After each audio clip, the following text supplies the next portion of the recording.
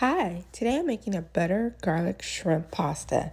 This is a fettuccine based recipe with a half a cup of white onion, a quarter cup of red onion, about 4 cloves of garlic chopped fine,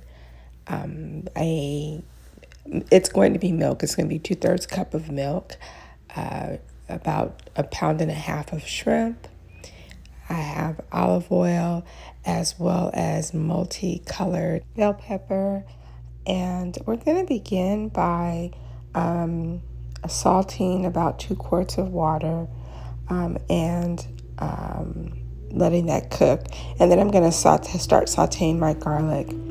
And so in this recipe, I'm going to saute all of my vegetables. So my onion and my garlic are first. And next, I'm going to then add my bell peppers. I have yellow and red here. And then I add in, I forgot to add in the red onion too. And I'm going to just lightly saute those and set them aside. Next, I'm going to add the fettuccine noodles to the water and slice my, I have about 10 tomatoes here and 3 stalks of green onion. I literally sauteed these vegetables for like a minute and then set them aside. I don't want them to break down.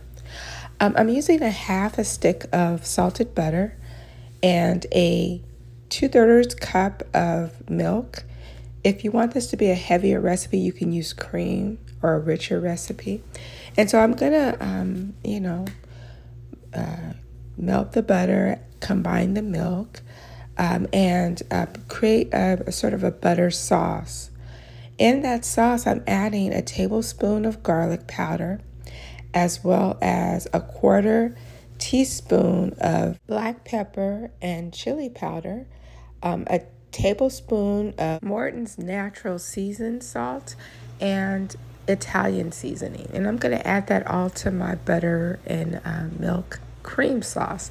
And so again, if you want this to be a heavier, thicker recipe, you can use heavy cream. I just use milk.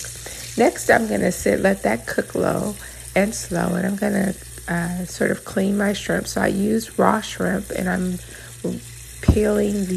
washing and peeling the shells off of the shrimp. And I'm going to, again, set that aside. So now it's time to combine the ingredients. So I'm pouring back in my vegetables. You see the tomatoes here. I'm adding the tomatoes and onions back into the butter sauce now that it's been, simmering, not sauteing.